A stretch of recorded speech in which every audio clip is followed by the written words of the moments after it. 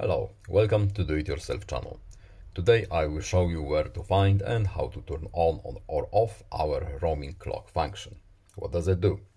The roaming clock displays time depending on your location. So, for whatever reasons, we want our clock to be set in a single location. How to turn our roaming clock off? We have to go to the settings and lock screen option. No clock options, no network options. Roaming clock is here in lock screen. To turn it off, we simply have to uncheck this little box. We can choose, of course, our time zone if we want to change it manually, but to turn it off, we just simply need to uncheck this little box right here.